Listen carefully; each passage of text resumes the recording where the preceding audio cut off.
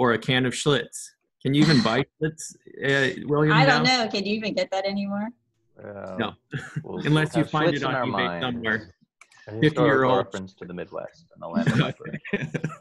You are from the Midwest, right? From Illinois. Great. Before I turn it over to Chris, who will go over a few things with us, and then turn it over to William for tonight's feature talk, I wanted to remind everybody, and I'm sure many of you have heard this a lot throughout the course of the conference, but just remind you how to ask questions and be involved in today's program. Raising your hand allows you to alert me that you're interested in asking a question or even just having a discussion with the rest of us here today. If I see you raise your hand, I can immediately queue you up for a question and enable your microphone. You will see a warning pop up when I enable your microphone that says the host would like to unmute your microphone. Once you accept, your microphone will be enabled and you may ask a question. There's a chat box at the bottom of your screen. I see many of you are already using it. So feel free to let us know where you are, what you're thinking, what kind of drink you have. We'd like to hear it all.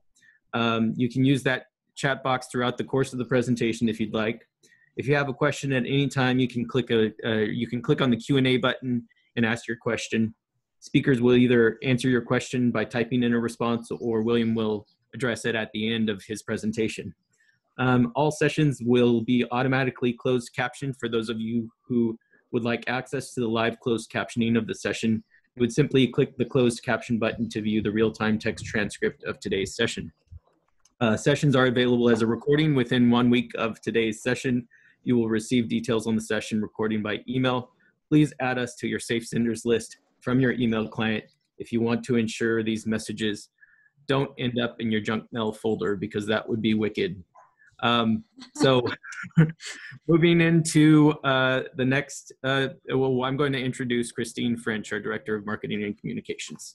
Yes, I wanted to just say, you can stop sharing your screen if you want, John.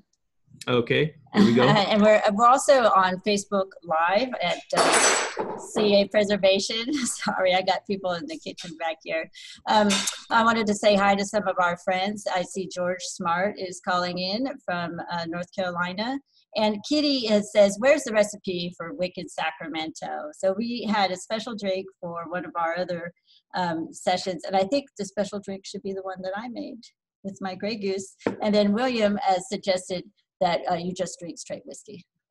So we could start with that. It looks like somebody says that Calco's Soda Pop Stop in Highland Park in LA sells Schlitz, if that's what you're into. So anyway, I wanted to welcome everybody. This is a free webinar because we wanted as many people as possible to participate, but you're welcome to donate, of course, and that would be at californiapreservation.org/donate. We also have a full day of conference sessions tomorrow starting at 9 o'clock. We have a lunchtime lecture by Julian Polanco, who's California State Historic Preservation Officer. And at 5 o'clock tomorrow night Pacific, we have Tiki Time. And I'm going to be co-hosting that with Trader Brandon. And we'll be featuring a private tour of Kirk Thatcher's own Tiki Room. And he's a creature creator for ILM, and he worked on Star Wars. And also, we're going to be talking to Christopher Plank and also Diane Kane, two historians who are going to go into the background of Tiki. And we'll be concluding that night with some time with Charles Phoenix, the ambassador of Americana, who will be showing us some of his own Tiki artifacts.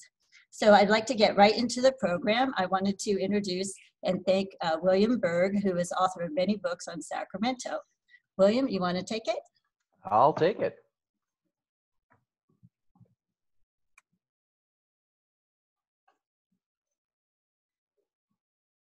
And I lost it. Wait, I need to share the screen.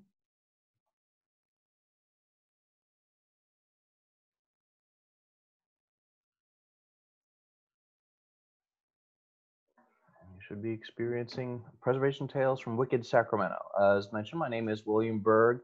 I've written 7 books about Sacramento, but I'm also a preservationist. I'm currently the president of Preservation Sacramento, which longtime Sacramentans may know better as Sacramento Old City Association, which has been around since 1972.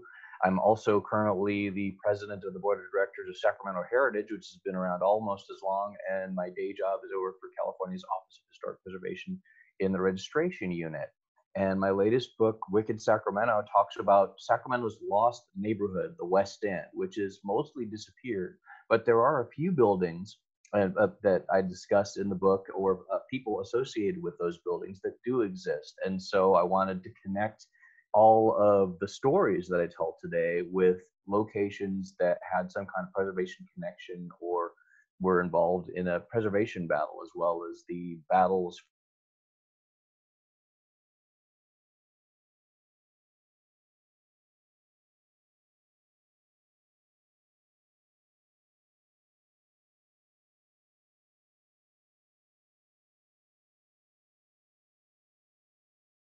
that were surprising and unexpected and almost unknown in the city of Sacramento.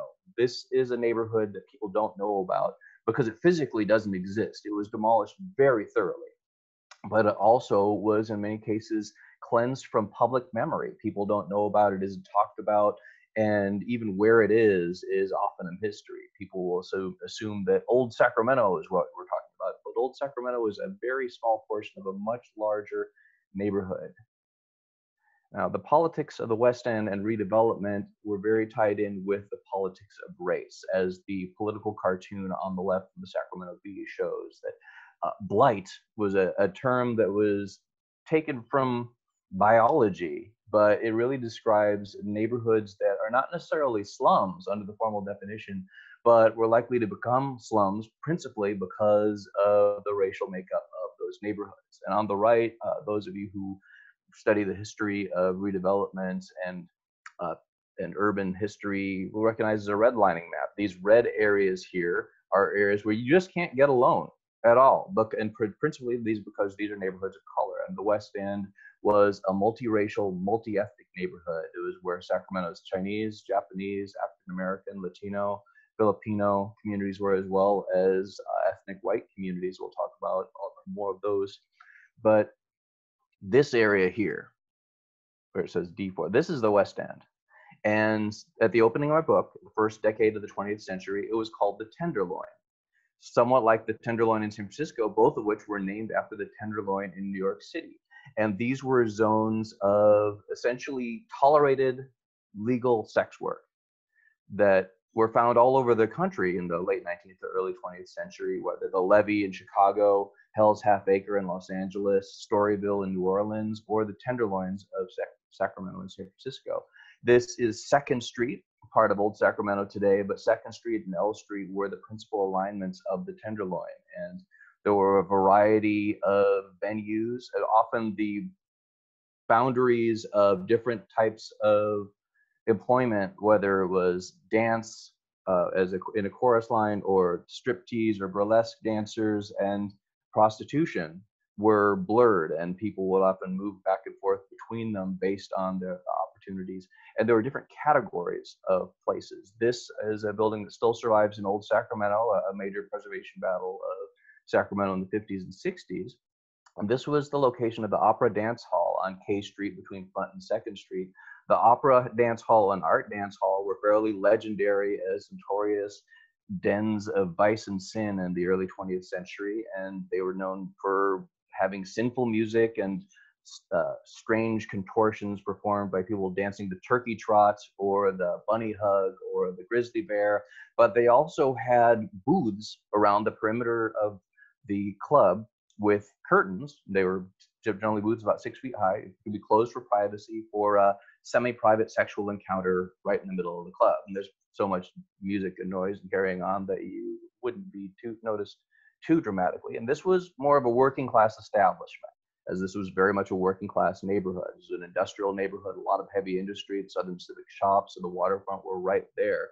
And so that was a working man's place. And it was into this world that a woman who called herself Cherry de St. Maurice arrived in 1903 with a traveling production of a play called Florodora. She was a dancing girl, and she got employment at Fanny Brown's brothel. It was a middle-class establishment on 2nd Street, and worked there for about 4 years. And now this is a woman, we don't know really anything much about her life before her arrival in Sacramento, other than she was probably from the Midwest, and most likely left a family behind, or other relationships and possibly a child. But she was a skilled entrepreneur because within 4 years, by 1907, she had enough to purchase her own place. And that was her first nightclub at the corner of L and 3rd Street, and she named it the Cherry Club. Now, the Cherry Club was not a parlor house. It was not a big dance hall like the Art or the Casino. It was an elegant, large building that you can see here behind this rather substantial fence. And the parlor house was aimed at an upper class establishment. In Sacramento, that would be business people and legislators. We were the center of government. This was just a few blocks from the Capitol. And so these were the market that she was trying to reach. In addition to the obvious entertainments upstairs, she also had live music. Instead of a rowdy raucous band, she hired a talented, beautiful young pianist. And she was also known for her library. This was a woman who could discuss the current events of the day, as well as the classics and even engineering and science. And often these were the discussions that happened downstairs while the obvious business of sexuality was taking place upstairs. That's what a parlor house was. And Cherry very rapidly became known as the queen of the Sacramento tenderloin and made quite a bit of money. That, like I said, most of her life was a mystery of the fact that she probably came from the Midwest, from Illinois or Wisconsin, possibly got her start in this career in the levee in Chicago, but we don't know for sure. She was very secretive about her past. Even on the census form, she said that she was born in mid-Atlantic on a cruise ship between France and the United States. One thing we do know about her is she had this life-size doll of a child, which she would often cradle like a human child with great sadness, leading many to assume that she had left a child behind in her previous life when she rebirthed herself as Cherry de St. Maurice and arrived in Sacramento to start her business. And her bedroom chamber here was very elegant with the highest style and most expensive furnishings, as was the rest of the club. She wanted to show off her success, and the place was robbed several times, sometimes by former employees or just people who wanted to break in to take her money, because she became an obvious target of the underworld. Now, because this was a tolerated activity, you could call the police and have the police come and try to save your business. Now, another aspect of the early 1900s, this was the progressive era, and it was a part of a larger social movement, predominantly a middle class movement, in order to stamp out corruption, and in addition to other objectives such as stamping out liquor and political corruption and business monopolies and the beginnings of the environmental movement. Now that's Hiram Johnson right there, governor of California. And of course, his office was just a few blocks away. One of the other things that the progressives wanted to do was eliminate this legal toleration of prostitution. So Cherry would occasionally stomp down the street from her place to Hiram's place and berate him because the legislators of California were in her club at night and then trying to ban prostitution during the day. And these hypocrites she simply would not tolerate. And I don't think that Hiram Johnson had much tolerance for her, but he kind of had to put up with it because she was the most powerful woman in that part of the city.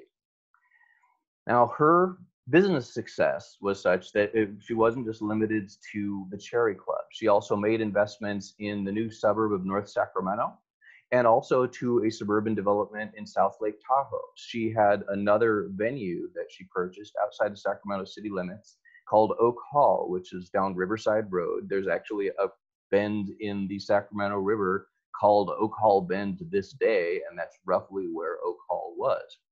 That also got her into a business and sexual relationship with a man named John Francisco, who's also an abusive relationship. He physically beat her at least once and was arrested for it, and the charges dropped. That's the nature of an abusive relationship. But that also ended up in a legal battle when he accused her of embezzling funds from Oak Hall, which became a rather complex court case. And that legal fight was never settled because on July 8th, 1913, Cherry didn't leave her room. until well into the afternoon. And this wasn't necessarily unknown of her, but one of her employees, Cleo Sterling, climbed around to see in her window and saw her laying on the floor in her bedroom, naked and obviously dead. She had been murdered in her own bedroom and robbed. There was signs of a struggle. The only clue was a bit of rubber tape underneath her, and a lot of the jewelry in her room had been stolen, obviously by someone in a hurry.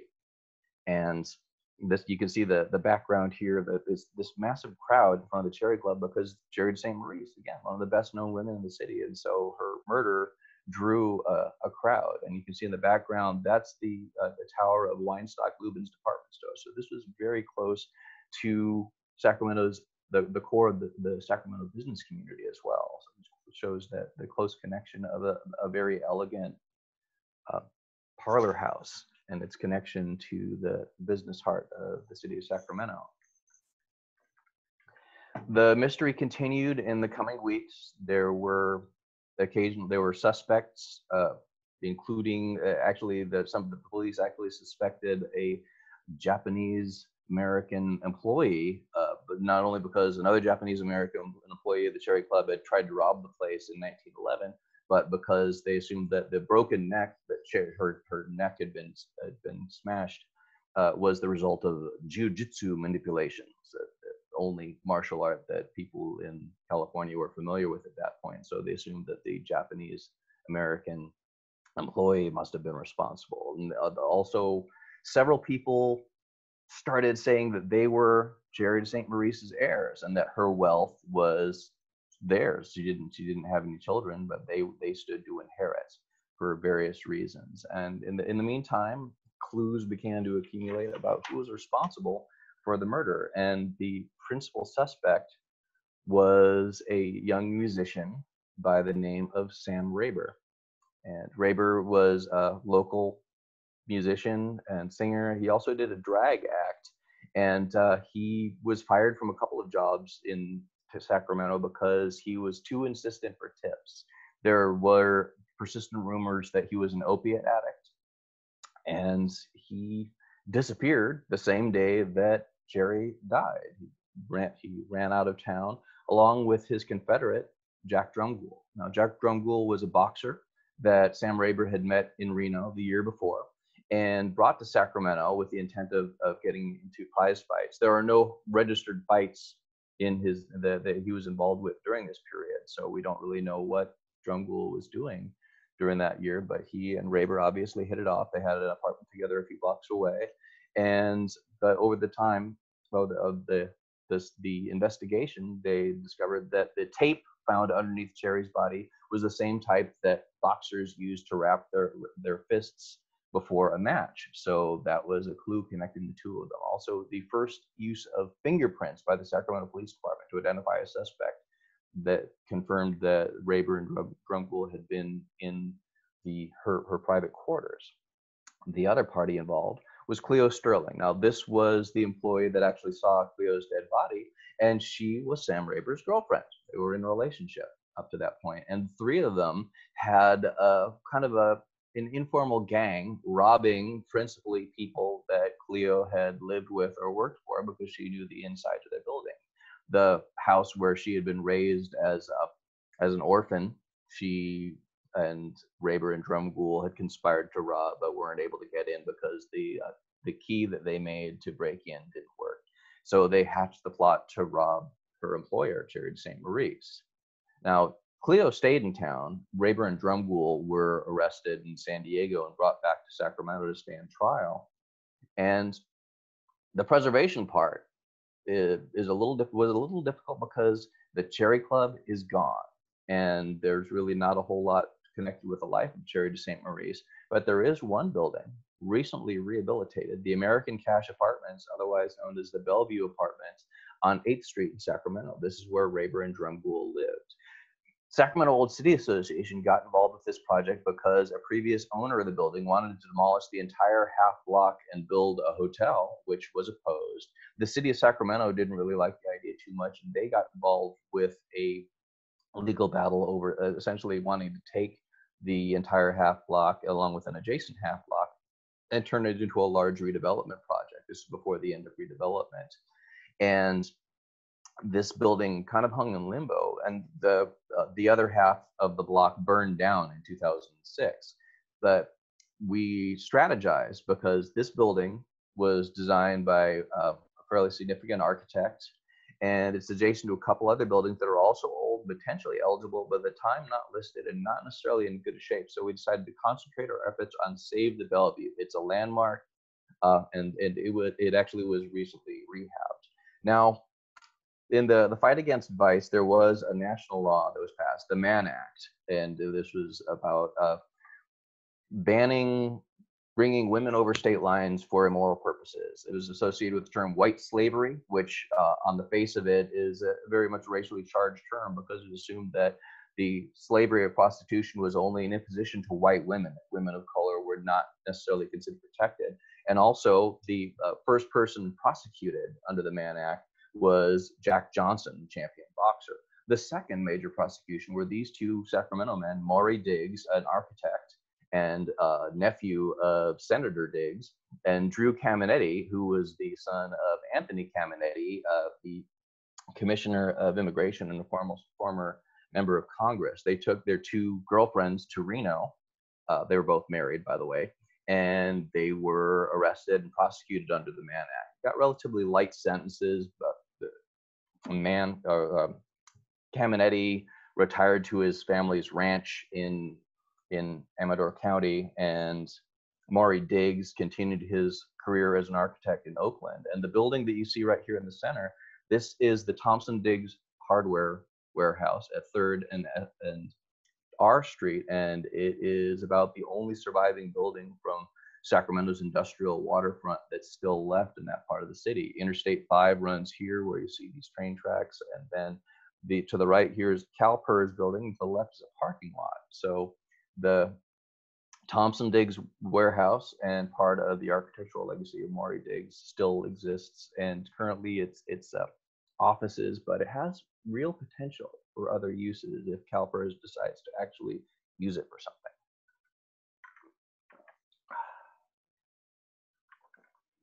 Refreshment.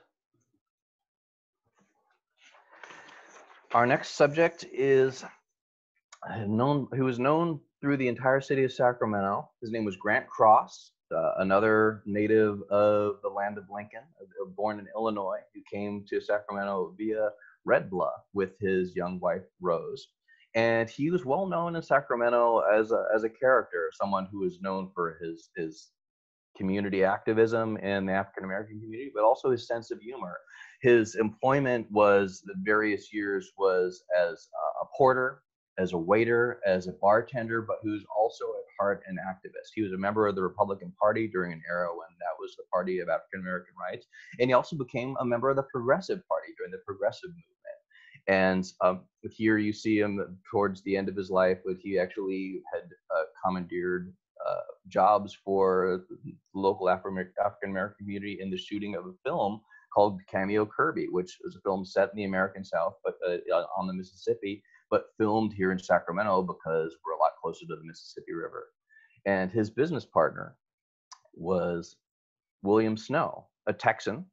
While Grant Cross was short and loud, William Snow was tall and quiet, a professional gambler, and had nerves of steel. At one point, he was the manager of a pool hall, and one of the customers began throwing pool balls around the room and attacking people. The guy wound up to throw one at Snow, who pulled a revolver and shot him through the arm. And actually, that's the only photo we have of him of his arrest. The fellow who was throwing the balls didn't press charges because it successfully diffused the situation. Now, Snow and Cross started a series of organizations in Sacramento. First, the Frederick Douglass Society, then the West End Club, which may be the source of the name, the neighborhood of the West End, and then later the Eureka Club. And these were all fraternal organizations for African-American men. And they were envisioned as parallels to Sacramento's Sutter Club, which was its elite private club for business and for political activism, but also for recreation. One of their first headquarters was this building, Sarah Hall at 6th and L Street. And They functioned both as a political organization and organizing for the rights of African Americans, but they were also a recreational organization. They held dances and live music. And this social hall, Sarah Hall, as you can see where it says Yugoslav here, this was a gathering place for Sacramento's Yugoslavian community, as well as the African American community. And Yugoslavs, like other Southern and Eastern Europeans during that era, Italians, Portuguese, Greeks, were not necessarily considered white in the sense that someone from England or France or Germany was considered white in early 20th century America. However, you could very quickly become white if you were a woman and entered a Black-owned nightclub. And so that's one thing that made Sarah Hall a bit notorious, because that happened a lot. It also happened at the Churchill Dance Hall at 5th and M Street, which is owned by J.C. Churchill, who's a white band leader who became the new host for the West End Club during this era. And in 1914, they held one of their best-known political events where they invited all of the candidates for public office in July 1914 to the Churchill, which the article about it is horrendously racist, and it talks about what a joke it was that this club is trying to convince political leaders to listen to them. But there's a real political reason why this meeting took place. The Churchill Dance Hall was also the polling place for the West End, and the Women's Christian Temperance Union were trying to close it down, which meant effectively that in order for residents of the West End to vote, including its African American population, they would have to go to a white neighborhood where they were most definitely not welcomed by the residents of the neighborhood in order to carry out their civic duty. So this is a group that's fighting for their rights. And also their right to party, because they did hold parties. They found another location after the Churchill Hall. On the left here, you see the Nippon Theater. This is taken after the 20th, so you see as the talkies here. This is, if you recognize these bollards here, this is directly across the street from the Cherry Club at 4th and L Street. This is a couple years later. The Cherry Club continued either as a boarding house or as a brothel, depending on the year. But the Japanese-owned movie theater, the Nippon, had an upstairs recreation and boarding area, and that became the later home of what by then was called the Eureka Club, and that was the home to the club until about 1940. And so this was a long-lasting civic organization that took root in the West End, and they became, even after Cross and Snow died, the people that they brought on the club continued its life for decades later. And so they had a really significant effect on the community, and were even a lasting part of the jazz scene in Sacramento. They brought this new music to Sacramento. The only surviving building that I've been able to find directly associated with the life of the West End Club was Grant and Rose Cross's home at 909 22nd Street. It's a very modest little cottage. It probably was recognized as being an older building, that not necessarily an individual landmark, but because of its association with one of the early 20th century Sacramento's most significant individuals, it's one that definitely could be eligible. And the city of Sacramento, this preservation department, is currently looking at what are some places associated with underrepresented individuals, not necessarily for the architectural prominence, but for their association with a person who otherwise there's no physical connection, there's no place.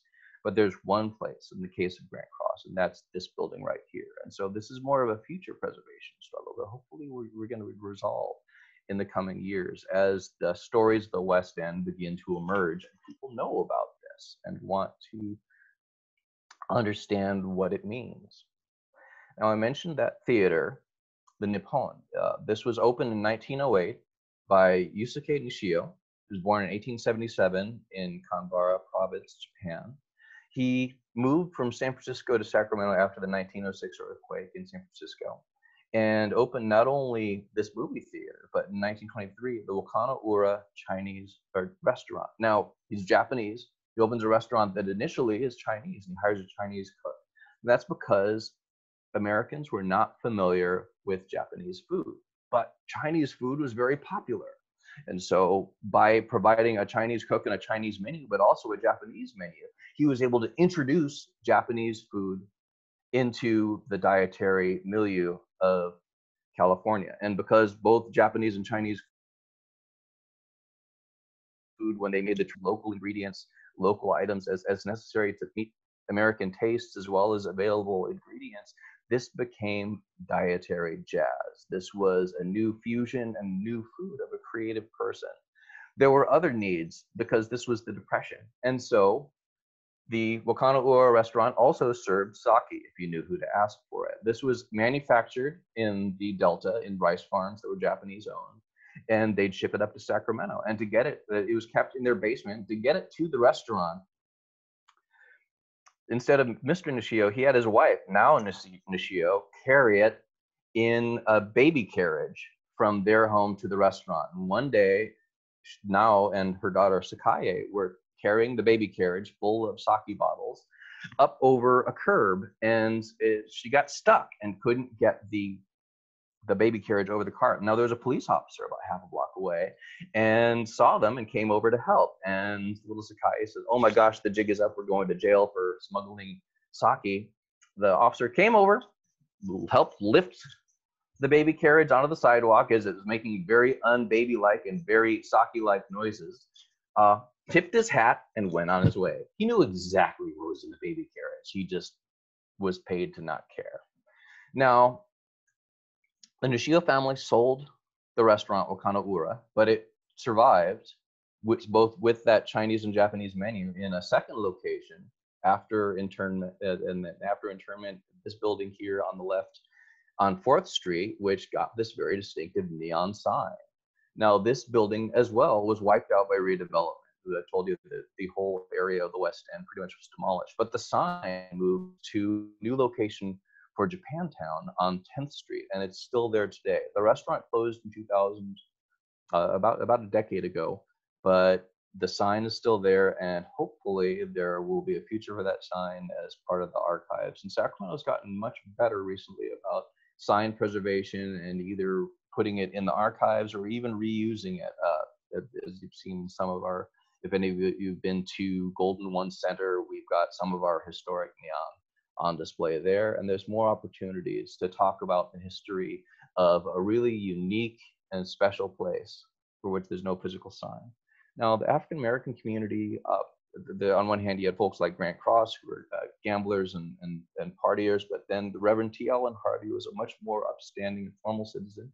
He arrived in Sacramento in 1916 from San Jose and helped start a new church. He preached at St. Andrew's AME, but he started a new AME Zion church and also founded Sacramento's branch of the NAACP. He also won the first anti-discrimination lawsuit in 1918 because he was refused service at the Bigelow restaurant in Oak Park. Now, Oak Park was a suburb of Sacramento outside the West End, but it's the one where African Americans could buy property because it was built before racial exclusion covenants. He was also the first African American to run for office in Sacramento, running for a city commission in 1919. And then when we adopted a new council manager city charter in 1920, he ran for council in 21. He lost both races, but he didn't come in last. And that was really one thing that proves that an African American was a viable candidate. He was also a veteran of the Spanish-American War. And in 1917, he gave a keynote speech to African American soldiers who were heading off to World War I. And then in 1919, he started a new organization, the Crispus Attucks Soldiers and Sailors Club. Now, the summer of 1919 was called the Red Summer. There was a dramatic increase in race-based attacks and lynchings. And so the Crispus Attucks Soldiers and Sailors Club was a defensive reaction by the African-American community who said, we might have to fight for our lives here. In the wake of the Civil War, there were African-American militias here in Sacramento and elsewhere. In the case of Sacramento, the Sacramento Zouaves, but there were others throughout California. And think of these as the Black Panthers 50 and 100 years before, ready to defend their lives and the lives of those in their community by armed force if necessary. That's the kind of values that Reverend T. Allen Harvey espoused. Now, his original church isn't there. His home isn't there, so far as I know. The Bigelow restaurant isn't there, but there is an edifice. It is actually a mid-century church, Kyle's Temple AME Zion, the church that he founded. And after his death, this mid-century building was built in 1956. The architect was Watson Cox, and we don't know for sure, but the firm that Watson Cox worked for was also one where they received a lot of input on Sacramento projects from James Dodd, who built, who had been the architect of record for another African American mid-century church in Oak Park, the Shiloh Baptist Church, and so he believed he consulted on this. This Kyle's Temple, as like Shiloh Baptist, are both city landmarks. Shiloh Baptist is listed in the National Register. Kyle's Temple, I don't think the National Register nomination has been submitted, but it's an eligible resource associated with the legacy of Reverend T. Allen Harvey. And very often, the closest thing we have is a place that was built in that person's honor and carries on the legacy of their name. Another African-American Oak Park business person, a person of note, was George Dunlap.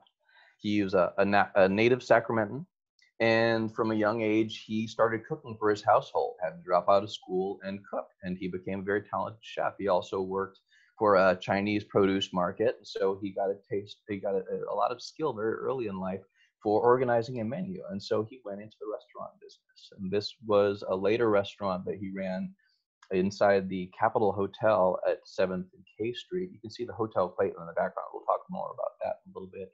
But George Dunlap got most of his experience doing short order cooking, and in some cases specialty cooking, working for Southern Pacific Railroad. Southern Pacific's major facility, the Southern Pacific shops, the Sacramento Locomotive Works, were here. And he worked not only in dining cars, but also in private cars for Southern Pacific executives. And in 1919, he was working on a private car, which ran between Washington and California. And in that summer, he was arrested in conjunction with the Mizuki Brothers liquor business here in California, for smuggling whiskey. And that's where the whiskey comes in our triad of beverages, from California to Washington. Because Washington at the time in 1919 had adopted a state law against alcohol. They were a dry state. California was not. And the only reason he was able to slip the charge is because when it was filed, they said that he'd smuggled alcohol into the state of Oregon, which wasn't illegal. So he wasn't actually prosecuted or go to jail for this, but he did lose his employment at Southern Pacific. I don't know specifically whether they fired him for it, but this happened in the summer of 1919, and we do know that he left Southern Pacific's employment in July 1919. But he wasn't going to let that stop him. There's a saying among railroaders in California that if you get fired from Southern Pacific, you work for Western Pacific. If you get fired from Western Pacific, you work for Sacramento Northern. Sacramento Northern was an electric railroad that ran from Chico to Sacramento to Oakland, and they had a variety of business cars of their own, observation cars like the Bidwell, the Alabama. And those of you from Southern California may recognize that was Henry Huntington's private car before it was sold to Sacramento Northern, tragically destroyed when a toaster short-circuited. The Moraga and the ferry boat Ramon, and he had the contract to provide food service throughout the Sacramento Northern system until it was taken over by Western Pacific, who wrote some probably fabricated bad reviews, I think bad Yelp reviews, 1920s style, of his dining car service in order to get Western Pacific cooks in instead of Mr. Dunlap. He was not going to let that stop him. He had been a resident of Oak Park since 1907. He built the house for his family, and he said, well, I have a house and I have these lovely daughters, and this is going to be my restaurant, Dunlap's Dining Room. Dunlap's Dining Room became one of the best known and most respected culinary institutions of Sacramento in the mid-20th century. It was, I will be sure to say, segregated. They had principally white customers, except one night a week when African-American customers were welcome to dine. But he adapted to his circumstances, like Yusuke Nishio serving Chinese food in a Japanese restaurant. He said, there are economic realities I need to meet here, and I can't beat the system, but I can find ways around it so I can succeed and my family can flourish. The house still exists. It is listed in the National Register of Historic Places. It was until recently a daycare, and I think right now, well, until recently it was an Airbnb. But the building's still there, and it's still part of Sacramento's architectural legacy principally for its association with a significant individual. Next, we're going to talk about yet another product of the state of Illinois, Ansel Hoffman. He was a young lad who was born in 1884, and he and his family moved to Sacramento in 1890. He showed a lot of initiative from an early age. He would actually, with his friend Callahan, would grab chunks of ice that were discarded from refrigerator cars at the Southern Pacific shops and sell them to local bars as ice to cool people's beverages. And they offered a great deal until they found out where the ice came from. And he was not tall. He was about 5'1", 110 pounds soaking wet. So he had to learn how to fight at a young age, and he later became a boxer. But in the interim, when he was a young boy, there was a women's baseball team, kind of an exhibition team called the Boston Bloomer Girls that toured through Sacramento. Then later, when he was 21 and aged in 1905, he had, with his father, had moved to Oklahoma, and the Boston Bloomer Girls came through, and they needed an equipment manager, and Ansel was the perfect candidate. And at one point, the third base player got sick. Ansel, being only 5'1" and 110 pounds, as I said, was fairly easy to disguise by putting him in bloomers and a red wig as a female member of the Bloomer Girls. And so he played baseball in drag, and so at least for a while. And this was, again, this was someone who took the initiative and opportunities where he could. And when he came back to Oklahoma, he said, Dad, should I stay here in Oklahoma, or where should I go to make my fortune? And his dad said, you should go back to Sacramento. That's kind of an interesting town. There's a lot of opportunity. So he did, and he opened up a number of bars and restaurants, starting with the Hoffman Saloon in 1906. Then in 1910, the Schlitz Cafe. There's the Schlitz. He giving some credence to his Midwestern roots by offering Schlitz beer. And someone asked, well, would Roostaller be an acceptable substitute? Well, yes. When the Schlitz Cafe couldn't get a supply of Schlitz, they would make use of products from the Buffalo Brewery like Gilt Edge or Roostaller or their eponymous Buffalo beer. And they also had a place called the Hofbrau at 514 K Street that Ansel owned. And during World War I, he renamed it the All-American Cafe because being German was not popular, obviously, during World War I. And as a white European, you could very easily shed that cultural association by a name change and reinforce the Americanism of your restaurant by abandoning race.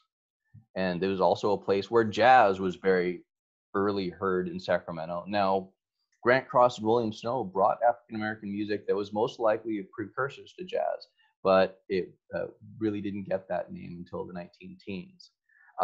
Now, Ansel Hoffman was a boxer, but he also managed boxers, and this is George Washington Lee, born in 1900, moved to Sacramento in 1906. After the earthquake, his family came here.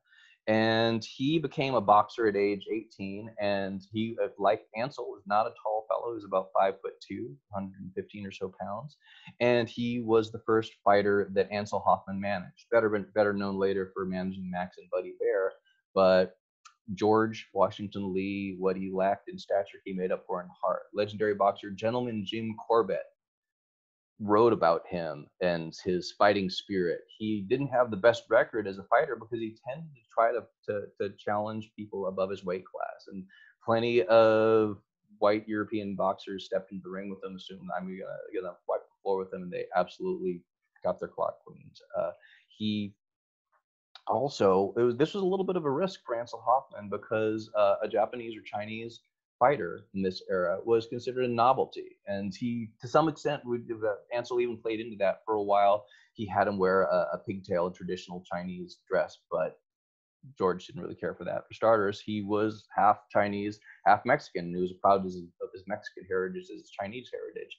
And so the photo that you saw was of him in traditional boxing garb.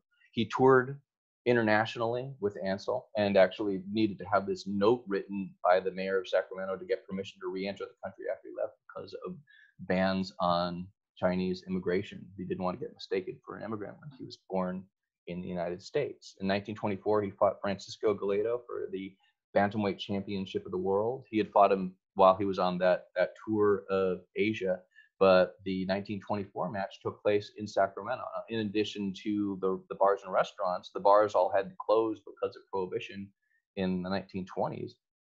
But the other business that Ansel had gotten involved with is opening what was called the L Street Arena, located in the same building as the Art Dance Hall, one of the two dance halls I talked about at the very beginning. Well, this was a 2,000 seat capacity building.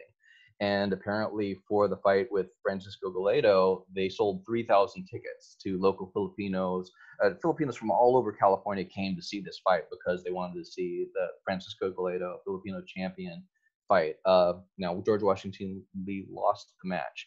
The L Street Arena was located between 2nd and 3rd Street, which means it is gone. It was underneath Interstate 5, so there's no sign of that. And likewise, the All-American bar is underneath Sacramento's Golden One Center. And even his first place at 18th and Capitol is replaced by the Arnold Brothers building, which is a Zocalo restaurant now. But the other one, the Schlitz Cafe at 708 K Street, does still exist and is about to reopen as Devil May Care ice cream. Now, the 700 block of K Street was called Sacramento's last redevelopment project. It was the last one that was actually entitled to receive tax increment financing, and Preservation Sacramento's predecessor, Sacramento Old City Association, was involved with an effort to get this plan selected instead of one that was a much more facadist approach that would have at most kept a couple feet at the front of the buildings. And what happened is that a mixed income building, so some affordable, some market rate, was built on the alley side, demolishing the back portions of some of the building. But the vast majority of the historic fabric was retained. And the fronts of the buildings, the front 90 feet, have all been restored, and most have new tenants, including Devil May Care and places like Solomon's Deli. And this also was the recipient of one of the first Mills Act contracts of Sacramento's newly reinvigorated Mills Act program. So it's definitely a preservation success story as well as an affordable housing success story, and one of the handful of places directly associated with Ansel Hoffman. Another proud legacy is Sarah Clayton. Now, Sarah Clayton is one of the city's most amazing women in terms of the scope of her authority, her intellectual prowess, and this is a woman who could have run for mayor if not for the fact that she died in 1911, which is the year that women got the right to vote in California. Now, she and her husband, Marion Clayton, who was a surgeon during the Civil War, were involved with what was called the Sanitary Commission, which in the mid-19th century was trying to promote the idea of using water and soap and fresh air in order to limit disease, in order to prevent infection, and using the techniques that they had developed in the early 20th century that were put into practice during the Civil War in field hospitals and recovery hospitals, and then carried out in action in places like Sacramento, where they opened at 7th and L Street, the Pacific Water Cure, which is called a sanitarium, but visions of rubber rooms, cast them out of your mind, because what they meant by a sanitarium was more like what we'd call a health spa. And they would use baths and mineral baths and heating baths in order to promote good health. And other ideas of 19th century health that were based very, very often on what was called the miasmic theory of disease. They didn't know too much about microbiology at that point, and they certainly hadn't been able to spot viruses, but they assumed that, well, things smell bad, you get an infection from it. So if we put these aromatic trees in front of our buildings, then that'll help prevent infection. It also has other effects like passive cooling and limiting the effects of Sacramento summers by creating shade. Now, Mrs. Clayton was also involved with other efforts, such as the effort to move the county hospital from 10th and L Street, close to the heart of downtown, to a spot on Old Stockton Road, a couple of miles from downtown, which is currently the location of UC Davis Medical Center. She was also influential in starting orphanages and hospitals, and they're always promoting this idea of the Sanitary Commission, of sanitation, of health, through hygiene, through civic improvement, and this occasionally by escape from downtown in order to be in a more healthful rural atmosphere, which you can see they're filling with smoke. But again, this was a woman who was very much on the cutting edge of medical ideas, as well as in some cases urban ideas for her era. And after her death, her daughter, Hetty, built a hotel at the former site of the spa called the Clayton Hotel. It was later renamed the Marshall Hotel, but this is a building that's the portions of it are still there today. And Preservation Sacramento, when we were transitioning from Sacramento City Association to Preservation Sacramento, got involved with a development project because there's also this building here to the right, the new Clayton, sometimes called the Jade Apartments or Frank's Apartments in this photo, which was an apartment building adjacent to the Hotel Clayton, built a few years later and not necessarily quite as architecturally recognizable, but the Clayton / Marshall was a city landmark, and the new Clayton, Frank's Apartments or Jade Apartments was not. And so it was a residential hotel occupied principally by very low income individuals, seniors, and the disabled. Then on the ground floor was the Clayton Club. And this was owned by Al Oxman, who was an absolute nut for jazz, as well as early tiki culture. And it was before the tiki revolution, kind of the islands culture, which it really took root. But some of the greatest legends of jazz, like Billie Holiday and Cab Calloway, as you can see here, performed at the Clayton Club, which is this little hole-in-the-wall nightclub. But he got some amazing stars in. And he also occasionally got into legal trouble. You can see the story of Cherry Lee, a different Cherry than Cherry de St. Maurice, obviously, who was arrested because, when she was arrested for lewd and indecent dancing, apparently the costume that she wore was small enough where it fit neatly into a small envelope. And there were other instances where what were called B-girls, which is a young woman who agrees to sit and pretend to be interested in what a man has to say in return for you buying her very expensive drinks, which are usually tea that looks like a mixed drink, and then she gets to keep half the money, which was an illegal practice. And so that closed the Clayton Club. But the proposal for this building was a facadist redo, which would entirely destroy the Clayton, or the new Clayton, the Jade Apartments, and then leave really nothing of the original building except the exterior walls. And we weren't really convinced that a facadist approach was justified, as well as the loss of low-income SRO housing. Now, there was a new building that that replaced the housing of the Marshall, in terms of a new SRO hotel, effectively at 7th and H Street, but it was still felt like a loss. And so we weighed our options and even gave some consideration to making it a big fight, because there were some weaknesses with the environmental impact report. But we decided it was one that we would let slide, because at the very least there was a new project for the residents to move to, and because one of the mitigations that was offered was to include interpretation of local African American history and local jazz history in potentially a new Clayton Club in the new building. Now, that project took a while to get started because of the recession, and in the meantime, in 2016, a group of local artists occupied the building and did a temporary installation called Art Hotel, where within the Jade, every room was occupied by different artists and created a new artistic environment. And then we, Preservation Sacramento, as well as Sacramento Historical Society and Sacramento Heritage, were able to occupy the lobby of the Hotel Marshall and tell the story of Sacramento's West End through interpretive displays and through live music. We did all sorts of events there, film festivals and poetry readings, live music, and even a celebration of the 100th anniversary of the birth of the Dada movement. And it really also started a discussion about reuse of historic buildings. What a shame that we were losing this building that not only was such great art, but also was, very much in need of repair and rehab, but potentially useful housing. Unfortunately, that dialogue ended with the demolition of the building, and the hotel is under construction. But I like to think in the long term, number one, we're still hopefully going to get a Clayton Club and some interpretive information.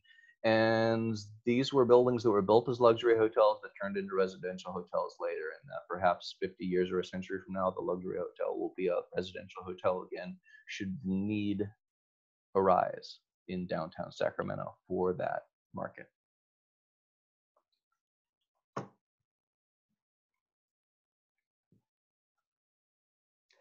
Our final story is about a gentleman named Felix Flowers, who came to Sacramento. We worked in the state printing plant for a while, but he also wanted to be a restaurateur. So he built his own restaurant, the Flower Garden at 4th and O Street. It was designed by Roy Sweden and built by A.E. Kimmel.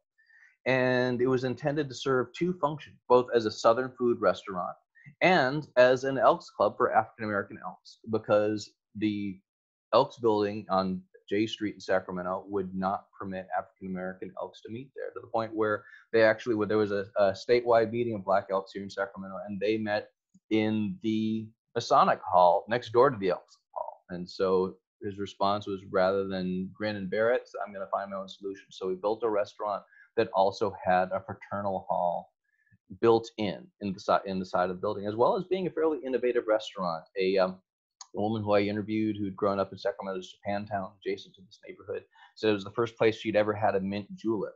They also had a delivery, which is kind of an unusual feature in 1954, motorcycle-based delivery of their food, and a upstairs second-floor garden. The name Flower Garden was more than just a metaphor. They actually had a flower garden on the roof, and also rooftop dining as well as in the lower level.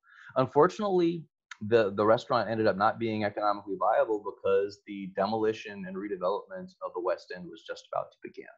And right behind this building, this was the Buddhist church's assembly hall, which was the starting place for another organization, fraternal organization, and later coeducational organization, the Nisei VFW chapter. Now, Sacramento's Nisei veterans of World War II came back, and these Japanese American veterans, American heroes, and from various units throughout the country, but primarily from the U.S. Army, were not allowed, very much like the Black Elks, were not allowed to join white VFW. So they said, we're going to start our own.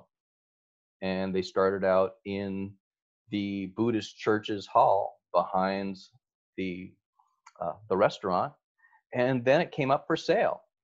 And so Sacramento's Japanese American Citizens League and this new VFW chapter bought the building. And it was then, it is today, Sacramento's Nisei War Memorial, and the VFW chapter still meets there. There's also a small monument in front, which is about the only sign in downtown Sacramento that we ever had a Japantown, or that we ever had a West End. This building is currently, a nomination has been submitted to list this building in the National Registry of Historic Places. And that's one of the things I've been very fortunate to work on in my day job, because this building is one of the few defiant survivors of the West End. And so if you brought sake or a beer, Schlitz or a Roostaller or a shot of whiskey, here's where I'd like to drink a toast to the memory of the West End and the people and places that made it so special. May its memory return.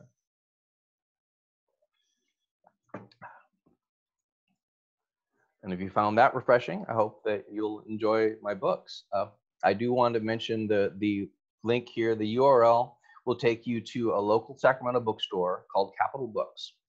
And if you order the book, either Wicked Sacramento or any of my books from them, then not only will you get the book, but because it's here in town and I know the owner and we kind of made an arrangement, I will be happy to sign and even personalize it for you.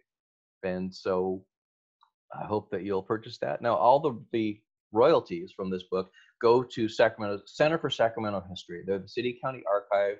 They provided many of the photos that I use for this book and others, and they're an enormously important resource to any historian who's doing any research, whether it's writing a history book or writing a nomination in Sacramento County. So hope that you'll buy my books, not only because it's fun to have people buy my books, but hopefully you'll enjoy them, and that doing so supports a really worthy and worthwhile archive. And that's the end of my presentation. So thank you, and I'll be happy to answer any questions.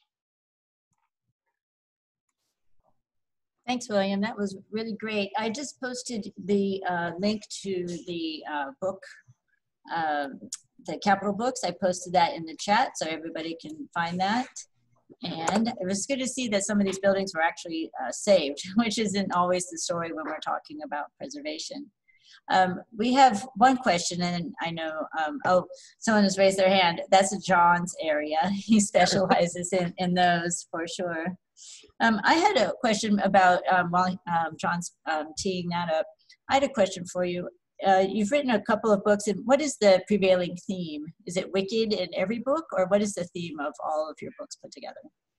Well, my first book was about Sacramento's streetcar system, and I met a fellow named Al Belshore, and he told me, you've got to write a book about Southside, which was the neighborhood south of the West End, which for the most part is where a lot of the people who were kicked out of the West End went. And so I write about Sacramento's transit system, its railroad system, but it's about its underrepresented communities, communities of color, LGBTQ populations, transgender history, music history, and then there's the stories of artists and musicians that started here or came here to be part of this community, and the political and social movements that were engendered by the wake of redevelopment. And I never get too far away from the West End, because that's a legacy, like I said, that Sacramentans don't hear about. If you grow up here, what you learn is this guy came and started a fort. Then this guy discovered gold, and these four guys built a railroad, and nothing interesting has happened since 1869. And what I found is that's extraordinarily untrue. And as we go on, there's a lot of history that's being uncovered, and now I'm far from alone. And I've got there's a lot of great history that's coming out of this city, and I'm proud to just be a part of it. Thank you. It looks like John has a special guest ready. We have a special guest here available. His name is Milford Wayne Donaldson. And his mic's not on. My mic's on, Bill. Hey, that was really terrific. I got a question. How much of West Sacramento, because I know there was a lot of Japanese and others, if you remember, we're going to have a mobile workshop that was going over there to look at the first California Indian Veterans Hall. And how much of this stuff morphed over the river to West Sacramento? I always run out of room whenever I write, but I really wanted to include a chapter in Wicked called West of the West End about West Sacramento, because very often that's where people were pushed.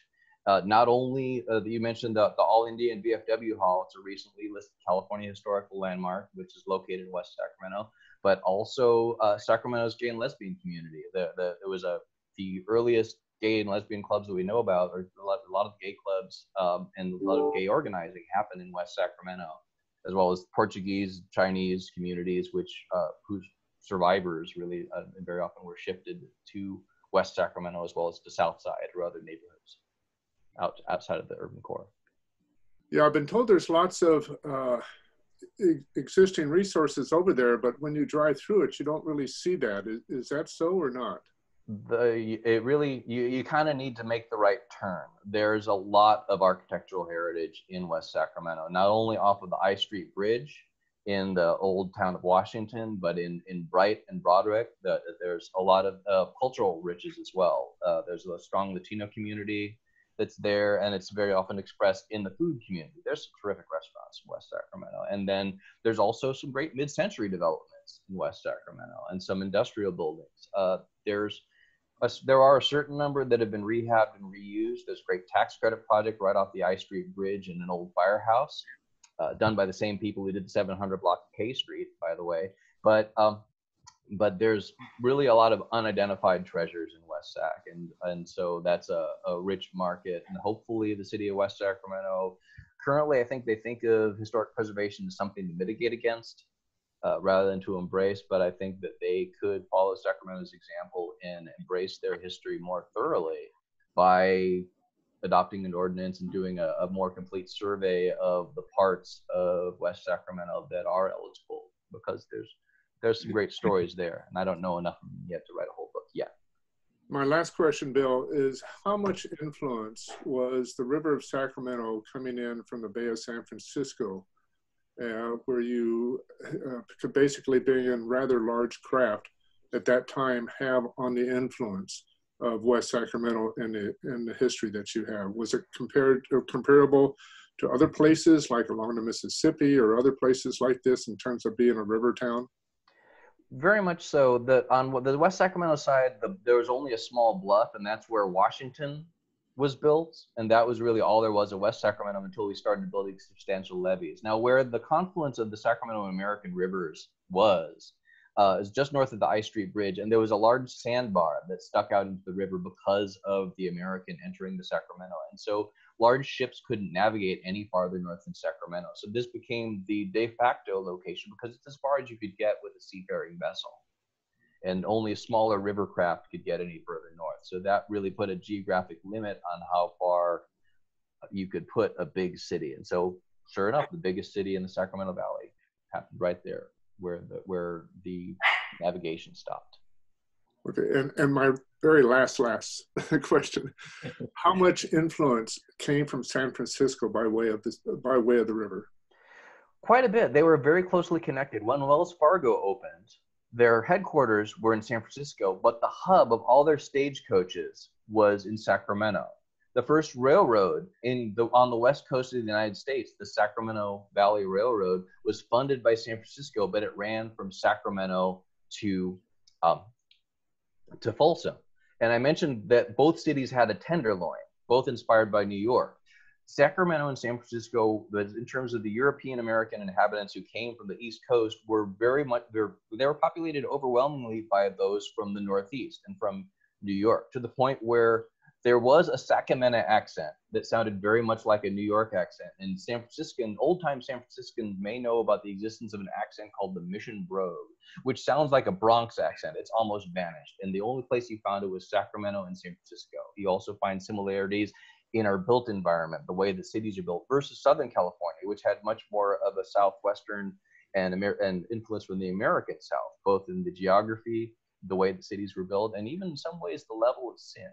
During the era we talked about, Southern California was considered kind of prim and proper because of that Southern and Midwestern population, where the Northeasterners, like in Sacramento and San Francisco, we liked it a little more rough and rowdy. Awesome, Bill. Sweet histories. Love it. Thank you for your questions, Wayne. I have a few more questions as well coming through both Facebook and our Q&A box. So Kathleen is asking, who were the progressives of that era, and how would you characterize them and their platform? I was thinking of the same thing, the temperance people. What was going on the other side of the spectrum in terms of people trying to police these activities? The progressives were part of the Republican Party, which at the time was really in some ways a more liberal party, in that they were talking about women's rights and civil rights. But at this point, there were also other currents, growing amount of racism in the country, and the growth of a movement called eugenics, which the progressives actively embraced, which racialized and factionalized the Republican Party and the progressive movement to the point where there was even a split between what were called the black and tan faction of the Republicans, which included African-American voters in the South, and the lily whites, guess. And so this was a middle-class movement, rather than a working class movement. There was also an American left at this time. The IWW, socialists, communists were very much active on the far left of the labor movement. And so this was not progressives in the sense you're talking about like Democratic Socialists of America today, but more, I'd say more kind of the Hillary Clinton wing, the Democratic Party, kind of the conservative business Democrats, where they've got nominally a progressive social agenda, but very much within the capitalist framework, and very often some fairly questionable racial ideas.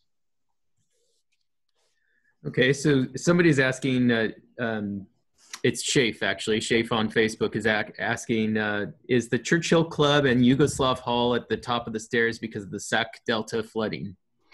That's a good question. I'm not sure for certain, but it wouldn't be surprising. Both of the buildings are from fairly early in Sacramento history, when the deltas when the levees were not the best, and so the elevated level may have been a flood measure. But elevated buildings were also useful in hot weather because they amplify stack effect. You can bring cool air from the basement up vertically through the building. So they serve several different purposes. I have a question. One of our listeners is asking, where did you source your photographs from? And then I would also like to know, in terms of sourcing, what archives proved to be most valuable to you in your research? Well, I mentioned the most important one, the Center for Sacramento History. And others came from, I found one from the University of Wisconsin. I found some were gathered. I was part of an effort to create a display at the California Museum of Sacramento's Japantown between internment and redevelopment. And so I was able to scan family photos from the Oye family and Sasaki family, a few others, and some of those photos made it into the book. But principally, Center for Sacramento History, I think, is the most important. And then they're really the source that I use most often. And Sacramento also has great riches in terms of archives and photo collections. There's the California Archives, the California Library, the Sacramento Room, the Sacramento Library, which also provided a lot of photos, CSH, and then the Sacramento State University Special Collections. Okay. You got one, John? I do. I do have a question, and this one is kind of my question, so maybe I'll ask it. In your closing slides, you had the potential sort of uses of vacant or underutilized buildings, and you were talking a lot about building occupations and how to retake control of buildings. And as I'm curious about your thoughts on it as sort of a preservation strategy. Do you think it helps activate a structure and make it enliven it, and how long does that last? And what sort of steps do you take after that? I suppose the answer is it depends, because the Art Hotel that we talked about, and then later an event called Art Street, which was located in a warehouse a year after Art Hotel, which was also demolished. And these were temporary installations that were done principally because the buildings were intended for demolition. But they also were able to start dialogues about saving the building versus demolishing it. And in some cases, places that are sites of artistic creation later become adaptive reuse historic buildings. If any Sacramentans here are familiar with a bar called the Shady Lady on R Street, a few blocks up from the Thompson Diggs warehouse, that was originally a bakery, but in the 80s and 90s, it was a place where underground and semi-underground art happenings happened in Sacramento. And then now it's both residential as well as having a row of very artistic local businesses underneath. So the nice thing about those spaces of artistic creation, they're very often temporary. These are Hakeem Bey's temporary autonomous zones in physical form, but they suggest more permanent changes that can be made. And starting with that inspiration, social movements like this, they start with a walk, with a tour, with a story. And then when people are engaged in the story, then they start saying, well, what can we do that is permanent? How do we turn a story into an institution? And in a more pragmatic sense, how do we turn this potentially useful place into a place for people to live, ideally affordably, and places where they can work and connect in close proximity? And our historic neighborhoods and historic districts are the ideal starting point for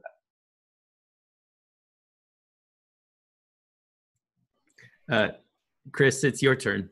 My turn. Well, I was going to say, William, that actually really goes back to something that we talked about yesterday during the conference, which is about affordable housing. Or that was actually our John Ripkema and Adrian Scott Fine discussion, I think, where they said that they found a study that said affordable housing was best accommodated in older structures, because I think John Ripkema said you can't build new and rent cheap, was his quote. And you've been finding that in your studies as well, is what you're saying?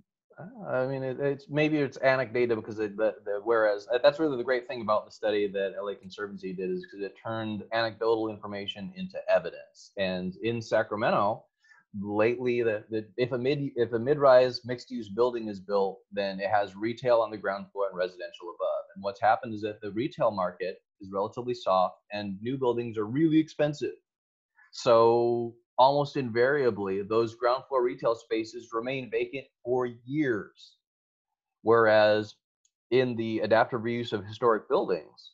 In part, maybe it's just because of the curation skills of the people doing the projects, but they open up with the ground floors ready for retail, and they start getting inhabited and start getting popular, even while people are moving in upstairs. So they're done on the same timetable. So that's really something that we do see. So obviously, there are moving parts and challenges that some developers don't like, but some see it as a challenge and pick up that challenge. And some of the best affordable housing, places like the Bellevue, the home of the two murderers of Charity St. Mary's, that's 22 affordable units. It's all affordable. And so it's kind of rare, but when it's done right, it can be something that is a seed for future growth. A rehab historic building versus next to a vacant lot is a far preferable situation than a vacant historic building next to a vacant lot. The latter is perceived as blight, the former as opportunity. Okay, I'm up, and I saw a few questions come in, so it'll be tough for me to pick. There is a comment. Pasadena is also looking to move away from ground floor retail since many units are empty.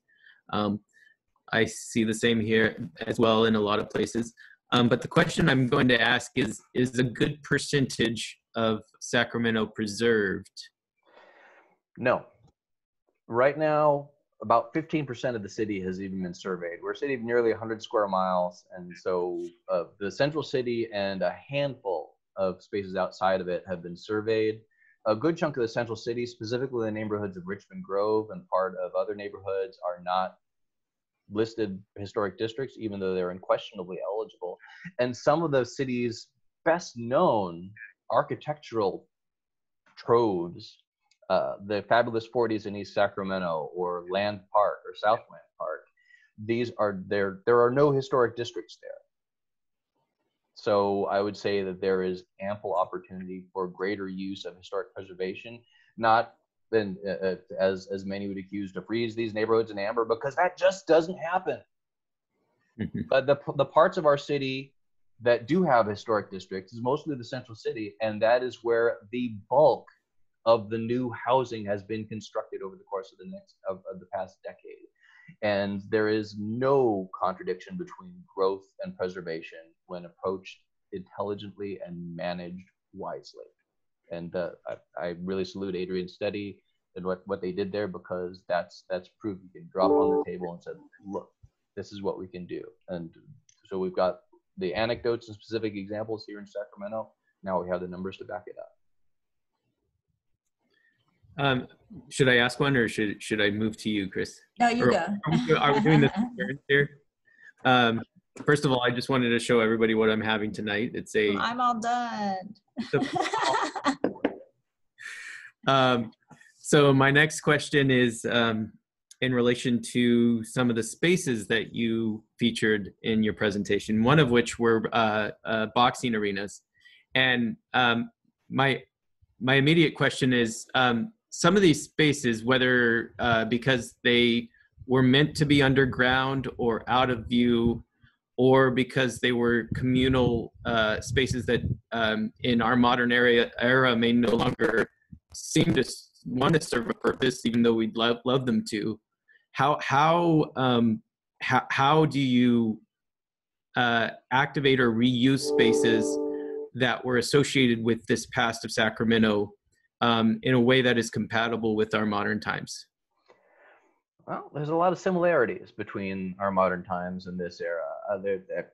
There actually was, and I think is, a fad of speakeasies.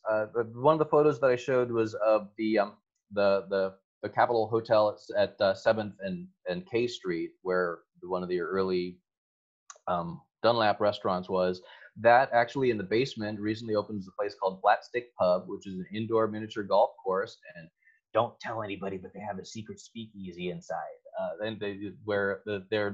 This is a fad, and people, I think, they are very much into this kind of story, even though it's not a historic building. It's a relatively modern building, but again, it's a gateway drug. It gets people into talking about the stories and brings them into the idea of, ooh, old places are cool, old places are special, and they're kind of rare. And so it's really limited more by the imagination of the builder and the developer than everything else and of the community to suggest those changes. And while the arena that we talked about, the L Street Arena of Boxing, was located in an alley and basically invisible from the street, this was a large facility. It was essentially it was one of the largest gathering places in the city, equal in capacity to its largest theaters until the construction of Memorial Auditorium. So often it's both hidden from view, but very well known. It's an open secret. And that kind of open secret is also the best kind of treasure, because part of the joy of the city is the joy of the flaneur, the joy of discovery. You take a wrong turn, you discover this place that even though you'd lived there for years, you didn't know about. So that's really fun in any city. And Sacramento has always been ripe with that sort of thing. Well, now I'm sad that we didn't have our conference in Sacramento like we were supposed to, because then we could go on the tours. Maybe next year. Yeah, next year. I had a question, William. I'm wondering how you landed on this topic. A lot of the buildings that you showed are, other people might argue, are not architecturally distinguished, so you really have to argue twice as hard, as we know, for something like that. But how did you land on this and determine that this was the topic that you wanted to pursue? Kind of by accident. I was involved with a neighborhood association, and I fell in with a bad crowd that I mentioned, Sacramento Old City Association. And I had some experience putting on music festivals. And so they said, hey, we want to do our historic home tour in your neighborhood, and we need somebody to organize the street fair. And before I knew it, I had already been involved with history from volunteering at the Railroad Museum. And there was a lot of common ground, and some of the things that I just kind of had been going with instinctively. I moved to Sacramento to work with homeless mentally ill adults in transitional building, in a transitional program that was located in 2 historic foursquares in Southside Park. So I had been in a career housing people in historic places. And so I already knew that part of the potential, but what I didn't know is that connection with what's a historic building, what's not. And whenever people say, well, architecturally distinct, well, there are 4 different criteria for eligibility in the National Register: association with events, with individuals, architecture, and archaeology. And so that architecturally distinct means, okay, it's not architecturally distinct. Doesn't mean it's not important. Doesn't mean it's not special. Doesn't mean we can't learn from it. So look at all 4. Right. I'd always say that you can't tell it's historic just by looking. Used to be my thing. Because half of the buildings I would be defending would be not something that most people would want to preserve. We have a couple comments. Somebody said this would be a good topic for a workshop, so we could maybe consider that at some point. Also, it's coming back around to this ground floor retail, which is required by zoning code. And I've made the same observation that new buildings, the ground floor is empty for years and years, the commercial ground floor that has to be incorporated. What do you think is the real distinguishing element then between maybe an older building and a new building? Is it scale? What do you think is that what makes the difference? Well, scale can be part of it, because very often in order to maintain maximum flexibility, the ground floors tend to be a huge floor plate, whereas with older buildings it tends to be small. And very often, using the Jane Jacobs dictum about new ideas need old buildings, very often a new idea is a compact idea: a small coffee shop, a small theater, a small bookstore, a small record store. And that's one of the things we're seeing in Sacramento, and I imagine in other places, is a rebirth of record stores after they were going away because of the big box stores. But now guess what? We're in a new era, and the meteor hit the earth, and the dinosaurs are dying, but the small and nimble small businesses that can locate in old buildings. You can't put a Walmart in the ground floor of a small building, but you can certainly put a record store there if the rent is cheap enough and the owner is imaginative enough. So that's really the new environment that we're facing. And with what we're going through right now, who knows? But the opportunity is still there. Our friend John English says, yes, more record stores. Definitely. Definitely. So I noticed another comment saying pedestrian experience. I hope they're not referring to the webinar today. No. It's just, I think it might also just be part of economics, as you're saying, William. It's that you can, it's the same with the housing. You can rent out an older commercial space, maybe for less money. The new ones are maybe too expensive. Some people are laughing on our chatting right now. And so Wayne Johnson had one more question. He says, do you know whether or not the diverse communities were active in preserving these buildings and communities in Western Sacramento that you showed? I don't, there were efforts by the Japanese American community, specifically by Henry Takeda and the Japanese community, to try to limit demolition of the West End, because this was a neighborhood that by the early 50s was already regenerating. New construction was going on. So they tried very hard to save their neighborhood, but they simply didn't have the political power. And sometimes you just can't fight City Hall. It's another lesson that if you're a preservationist and you've been in the game for a while, you know you're just going to lose some. So you have to negotiate, you have to strategize, you have to take into consideration what's a battle that we can win? Where can we draw our line in the sand? Where are we going to be able to get sympathy from the community, from the public, to save a place versus some places relatively unlovely? Sometimes you have to stand on principle and you're still going to lose because the battle of the principle is worth it. But it's always nice to win some too. And that can be a bit more of a challenge. It requires a bit more power and authority. And to be honest, white middle class, those same people that were maybe the progressive a century ago, is where a lot of the power and authority was. And so hopefully this is becoming a more diverse movement as we recognize the importance of more than just kind of the homes of rich white people. But how to get there is still a challenge. And me as a white male, I don't know if I'm the best suited to answer that question by any means. I can shine a light on what I think is an injustice, or what I think is important, or what I think is fun, and let others carry the ball farther than that. John, you're still muted. There you go. I know. It takes conscious effort, especially after you've had a little bit of port. So I did post a poll in our discussion on Facebook, and I wanted everybody to know what the responses were. Most people had whiskey tonight. So I know that's a very important question to ask. So I figured I'd relay it to everybody in the room. And then finally, I think we've got about 3 minutes left. So I wanted to open it up to our attendees again to see if we want to have any other special guests to share either their where they are right now in Zoom. We can activate your video and show you. If you're in Sacramento, we'd love to see where you live. But then also just if you have any additional questions. And I see Taylor is saying hooray for Scotch whiskey. It looks like, am I missing any questions, Chris? Nope, you got it. But I see one from Vivian. She's been on a couple of our sessions today. She's in Boyle Heights, which is just outside of downtown Los Angeles. She says that they're also facing, Boyle Heights will also be facing what's important to preserve with many of the people who grew up there versus the newcomers who don't have a concept of the history of Boyle Heights. They're receiving support from many people, and they'll hope that this continues as we receive more attention. As I mentioned in an earlier session, my family comes from Boyle Heights. They come from the Gully. I don't know if you've heard of that, Vivian, but my dad grew up in the Gully with his 9 brothers and sisters, and my grandparents came from Mexico and moved to Los Angeles. So I can tell you that those buildings are not architecturally distinguished, but are associated with many important people in the history of LA. Oh, somebody wants to hear about your cabin, John.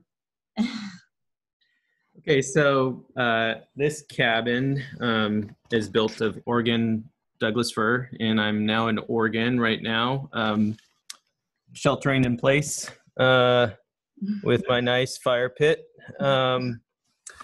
It was my dad's place, so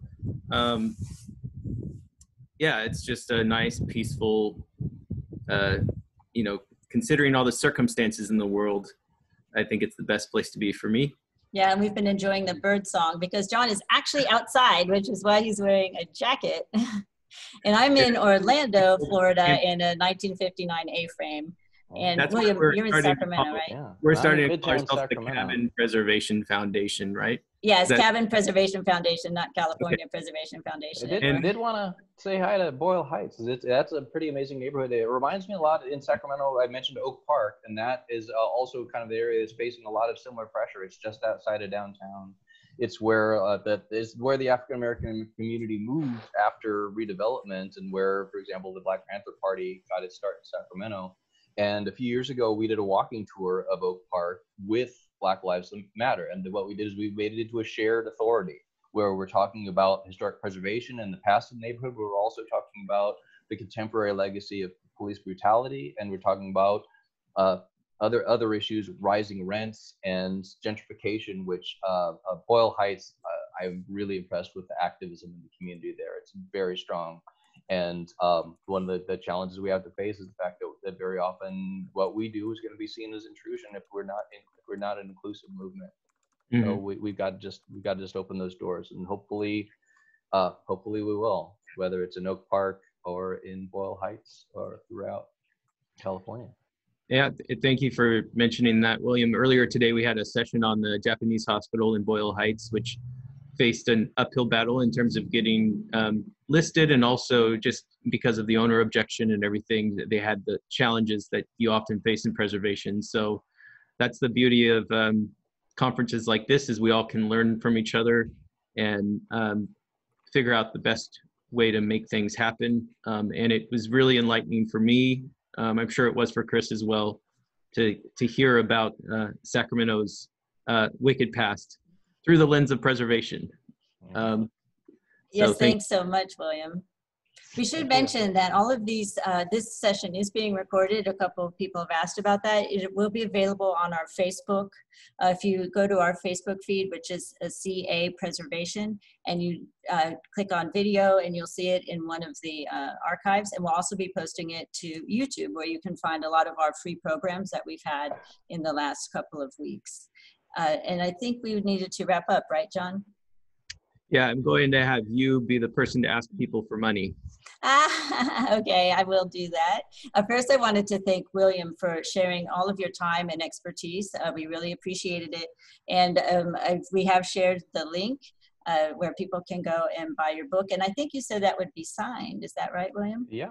Yeah, a signed book from William, if you go to the link that we posted in the chat. I just want to remind everybody that we still have one more day of the conference left. And we'll be starting at 9 in the morning. We have a special lunchtime presentation by Julianne Polanco. And then we're going to be ending again at 5 o'clock.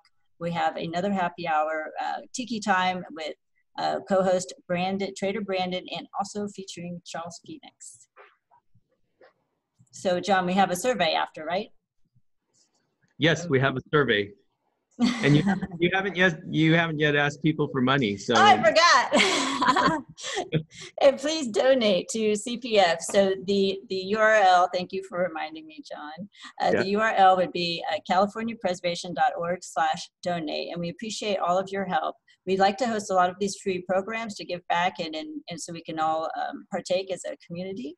And anything that you can donate is very much appreciated. Thank you all for your support, and thank you, William, for your time tonight. Thanks. We'll see you all tomorrow. Cheers.